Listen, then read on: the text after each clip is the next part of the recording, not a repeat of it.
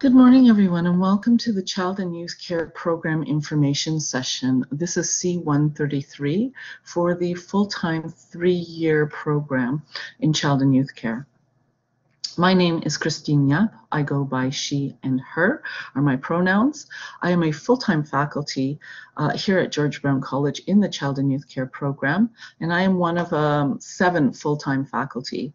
And we have a small pool of part-time professors as well who are working directly in the field, who have a wealth of knowledge that they bring to the teaching in this program. So you are in good hands when it comes to the faculty that will be training you in this career. I just would like to go through our agenda today. We have the territorial acknowledgement that I will go through. Why choose CYC program, the CYC program, and what is a child and youth care practitioner? What do we do? Who are the young people that we work with? I will talk about the program overview. I will take a little look at the field education. We will go through the coursework. I'll navigate some of that student supports for you that are on campus and online. We'll discuss the admission requirements, and I will provide you with some contact information for the coordinators of our program. Okay? So the territorial and treaty acknowledgement, George Brown College is situated on the sovereign indigenous territory of Haudenosaunee Confederacy. The Anishinaabe peoples and the Wendat and the Mississaugas of the Credit River. We are all treaty people, accountable to the Dish and One Spoon, Two Row Wampum Treaty 13, and the Williams Treaty. By doing this acknowledgement, George Brown and the CYC program like to take the small step of acknowledging and reconciling around the injustices that have taken place in the Indigenous communities. This is why we always do an acknowledgement at the beginning of our programs or our classes. I want to get into why do we choose CYC as a profession? And so some of the questions I'd like to kind of pose to people or to think about, I'll read them out for you. Do you have an innate desire to help people? Do you care about the well-being of other people? Do you enjoy working with children and adolescents? And if you think about that, what age groups do you like to work with as well? And do you enjoy spending time with other people? Do you like listening to people's challenges? Are you a problem solver? Are you able to see the good qualities in other people? Do you see their strengths? Do you acknowledge people's strengths in their individuality? Can you support others in overcoming some of their challenges? And are you able to lend your voice to advocate for other people? Do you have, or are you impartial or non-judgmental? Are you open-minded? And are you able to hang in with young people when they are dealing and going through seriously tough times? And do you enjoy working in a multidisciplinary team? If your answer to these questions are yes, then I think CYC might be a really important profession for you to look into and consider. And we'll go through what we do. So we always get a question in this program is, what's the difference between what you do as a CYC practitioner and what do social workers do, or what do early childhood educators do differently? So we've kind of compiled this here for you to really get an understanding of where the focus is for CYC practitioners in comparison to our sister health services. Right? So when we look at early childhood education, we're looking really at the focus being on education and development of very, very young children. When we say very young children, we're talking about infancy all the way up to 6 or 7 or 8 years old, and depending on their developmental levels, we may even look at kids up to the age of 12. So ECEs, CYC practitioners rarely, if ever, are working with this age group, working in education and development with very young children. CYC practitioners typically start working with children at the age of 6 years old. Okay. We have social service workers, one of our sister programs, who also, their focus can be from anywhere from young people, young adults, to adulthood. And when we speak about adulthood, people in social service worker programs can technically work with elderly as well, those who are in geriatric supports as well. They have a focus on social oppression, and they specifically may focus on specific settings that are either government or non-government services. They focus on things like advocacy programming, case management, things like shelters, mental health and addictions. The difference between social service and child and youth care is when we are working with the adults of our young people, they are a bit of a separate entity and not considered to be our direct client. So there's a difference between the way we work in child and youth care in comparison to social service worker. A CYC practitioner has specific interventions in working with children and youth who are experiencing a serious level of social, emotional development or behavioral challenges that they might be contending with. Typically, we as CYC practitioners are working with a level of risk in a child or a youth that have come across through our agencies and our programs. The other thing that CYC practitioners do is that we work within the life space of that young person. So whether we are doing individual work, family work, school work, community work, we are working within their life space. What does that mean? That simply means that where they're living and growing every single day, we are a piece of as CYC practitioners in our professional world. We will go into the family home. We will work with the child at their school. We will work with children in the community. We will work with children in group homes and hospitals settings, in youth justice settings. We have these varying sectors that we work within, and we will work directly with the child in the space that they are living in, growing in, educating themselves in, and developing within. One of the things I want to say about child and youth care is that our focus is specific to that child. The child is the center of we take an ecological systems theory approach, and you will learn about that through your education in CYC practice, where the child is the focus and their many systems have a great impact on them. And so we maintain focus as the client in our advocacy and the work that we do with young people. So what is child and youth care? We are a profession that works with children, youth, and their families. We have multiple domains in where we work. As I spoke earlier, we work in places like hospitals, schools, residential programs. Those can include shelters. They can include a day treatment program, a foster care system, youth justice homes, crisis units. We do outreach in our communities. We work with children and youth with social, emotional, and behavioral challenges. So there's typically a level of risk in their behaviors and in their attitudes that we would be working with. Using a relational framework, we work in the moment and in the life space. So we would take whatever interactions that we are dealing with in the moment and utilize that as an opportunity for intervention. An example I can give to that is something as simple as training a young person on how to budget their money by going out grocery shopping with them on a day-to-day basis and having them learn how to budget their funds. This is working within their life space and working within the moment of child and youth care practice.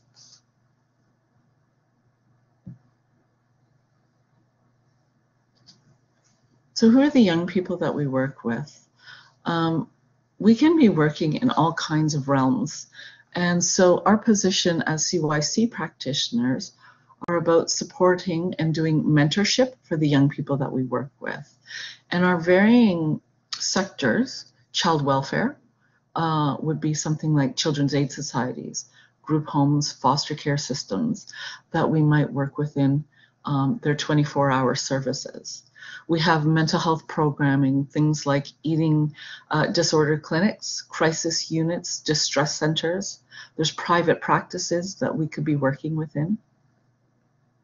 We also work within programs like youth employment, supporting youth in their development in their education as well as their development in their careers, learning the appropriate attire, learning interviewing skills, helping them with job search, finding employment to build their skills.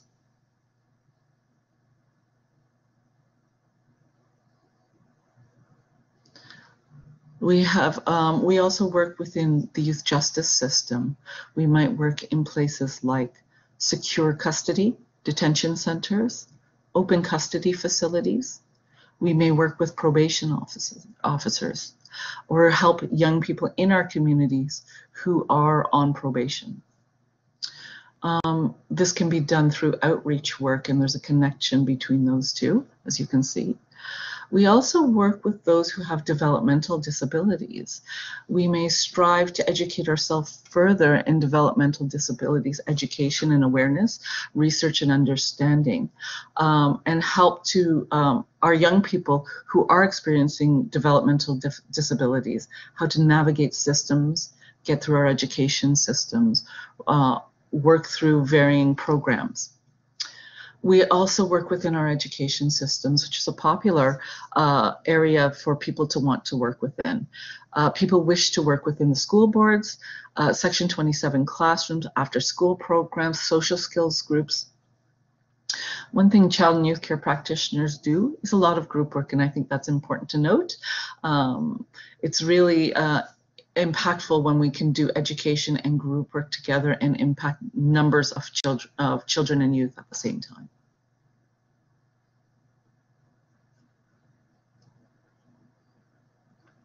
So a little bit about the C133 program overview. This is a full-time 3-year program at George Brown that runs from September to April over 3 years or over 6 semesters, okay? Upon successful completion, you will have received your advanced diploma in child and youth care.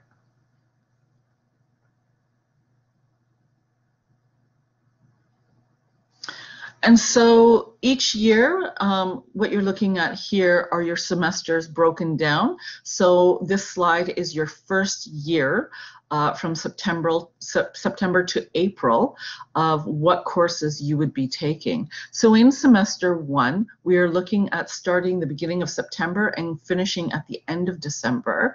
You will take these 5 courses: Introduction to Child and Youth Care, Interpersonal Communication, Indigenous Studies, College Education, and 1 general education elective that you would choose from our Gen Ed department. Again, you're running a probably 14 to 15 week education is your semester, okay? And in semester 2, which runs from January to April, we run first years attend field prep seminar classes, and this is preparing you for field work in your second year. You will attend a program, a course called Therapeutic Activities. We have another course called Equity, Inclusion, and Anti-Oppressive Practices, Legislation and Social Issues, Child and Adolescent Development. And these 5 courses are in the winter semester. We also know that sometimes that may be a little bit too much. Some people may be able to carry extra courses, so you have the ability to communicate with your coordinators to discuss taking a course if you need to drop or add something to your course class list, okay? So this is your first year. These are core courses that you would need to attend in order to move forward into your second year, okay? In year 2, we look at semester 3, which is running from September to December. You will have these 4 courses. You have counseling, children and youth. You have professional writing in CYC. You have field practice, which is 2 days per week while you are being educated over the next 3 days of the week. And then you will have field work seminar. Please note that field practice and field work seminar are co-requisites. You cannot do one without the other. So if you are in field practice, you will have to attend field seminar, and these 2 are mandatory attendance courses, which require a 60% pass in order for you to move forward into your second field practice. Okay. That field practice is something that happens for the duration of your second year. So you will attend field placement for 2 days per week from September all the way to April. In semester 4, which is second year and your winter semester, the following courses are being delivered. You have trauma-informed approaches, human sexuality, group work in CYC practice, and again, you would be attending your field practice as well as your field work seminar classes, which is a continuation from your winter semester.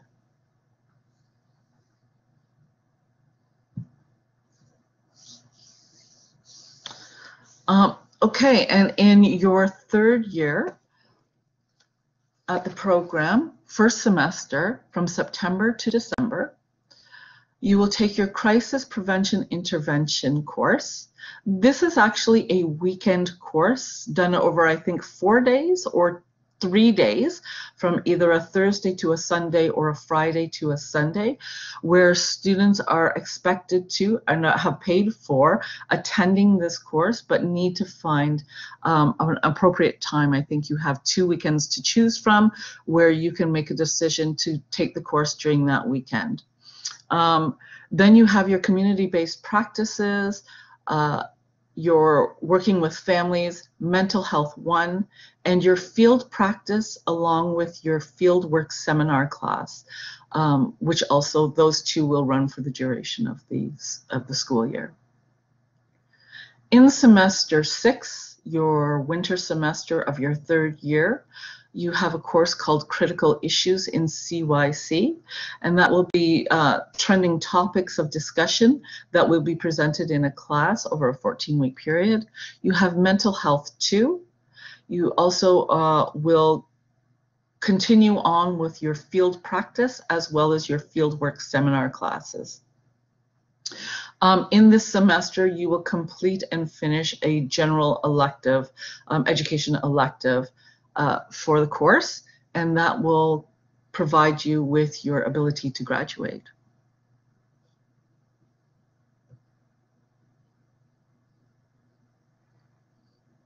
So just to go back to your field practice opportunities, we have 2 opportunities. So we have field practice 1 and field practice 2. Field practice 1 starts in your second year,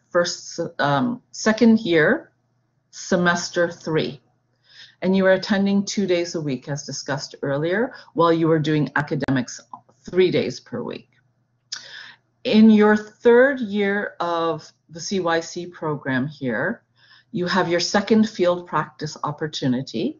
As long as you have successfully completed your first field practice, you will move into your second field practice to do 3 days per week and then be in classes for only 2 days per week. Okay.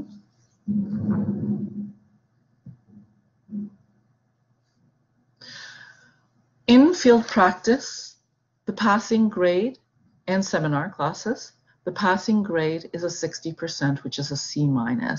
You must have achieved a field preparation seminar, and all required paperwork must be completed by the stated deadlines to be eligible to pass. Okay. Students are matched at their placement to a placement opportunity based on the availability and their skill level. We do our best to accommodate placement preferences, but there's never any real guarantee that you will get that. We have so many students coming in here, and we have so many people with such different skill levels. So matching, even though we do our best to match, it's not always guaranteed.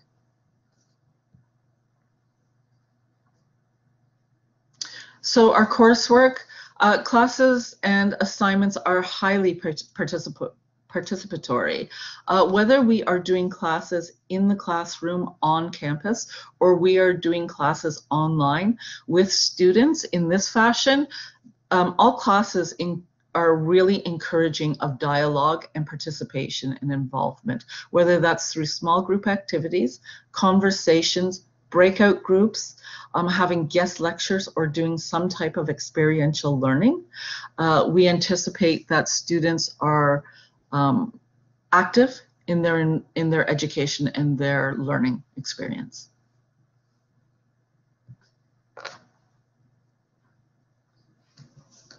So you must pass all the courses outlined here earlier to graduate in our program. The passing grade for most of those courses are a 50%.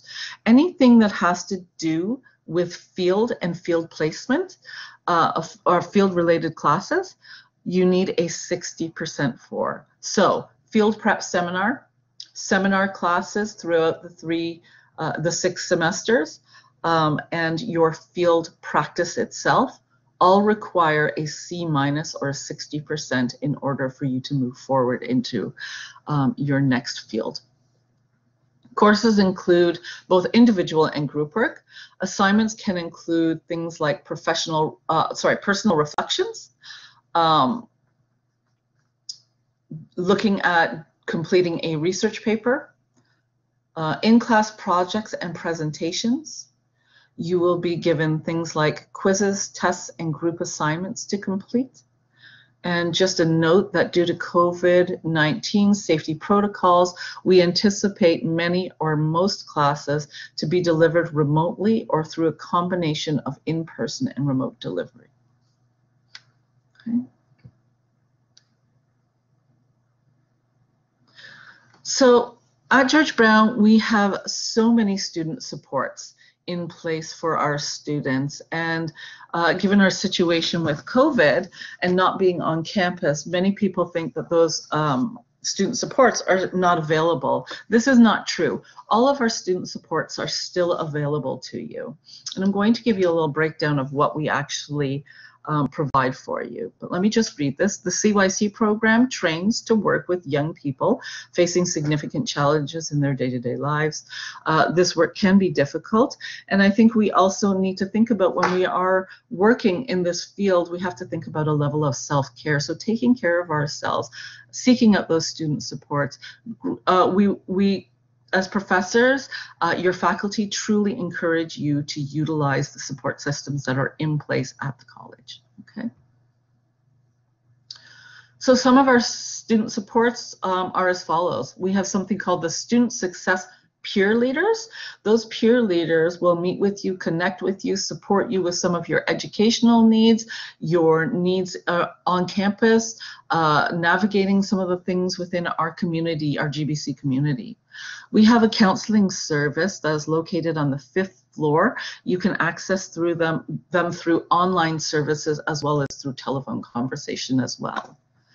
We also have accessible learning needs. This is also learning services, learning accommodations, physically located on the campus on our 2nd floor, and you can call in or go online to their webpage and go directly to them to check if you qualify for any learning accommodation needs. You may or may not have had an IEP in your previous education and might need some supports and services to go into place. And accessible learning is the services that you would access in order to get those needs met and dealt with. And we highly encourage students to access them when required. Okay. We have the TLC, what's called the Tutoring and Learning Center, on the 4th floor of our college, within the CYC hallway, actually. They're located, and they provide tutoring and are a learning center to help people kind of do things like editing, review some of their assignments, do some tutoring with some students around any topical areas. They're also available to you online. One of my favorite services that we have is our library workshops. We have a librarian specific to our CYC program, Sarah Weeb, who she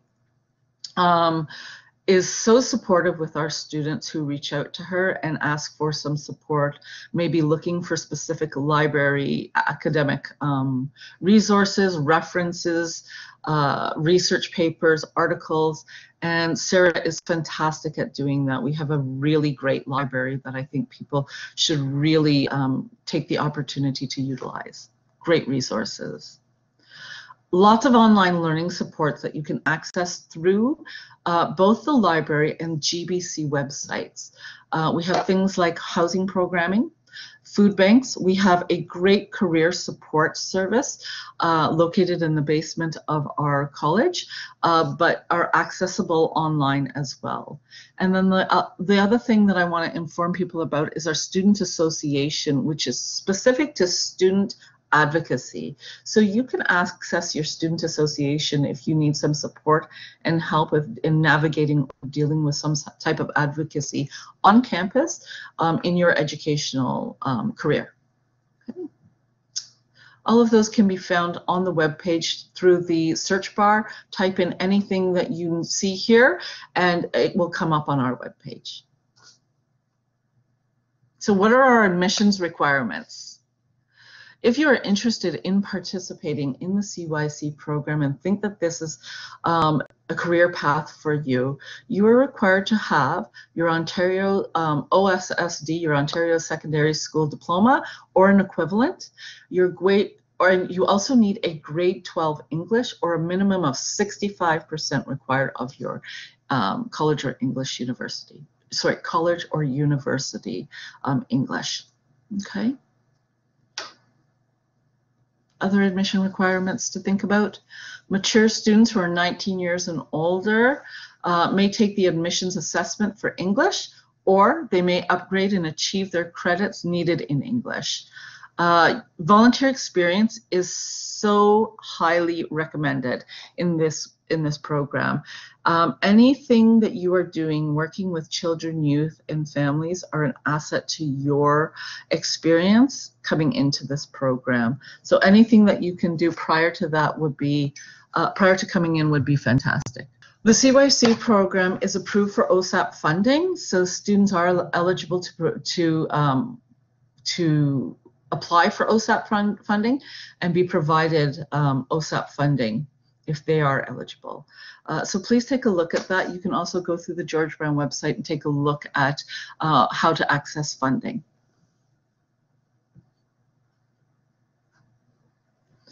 If you wish to apply to our Child and Youth Care program here at George Brown College, our program code is C133. I'm hoping that we get to see many of you and that you're interested. Love to see you face to face, meet you online. I really hope that this is a path for you that you are passionate, feeling strongly about, and that you are interested. And we look forward to seeing you in our classes. A couple things you may want to know. Our program coordinators, we have Zelina Mohammed and Judy Masters, and this is their email addresses. You can email either of them with any questions that you might have. I look forward to meeting every last one of you and supporting your education in child and youth care practice. Looking forward to witnessing, learning, and getting to know all of you and being passionate about working in this field. Thank you so much for your time. Have a great day.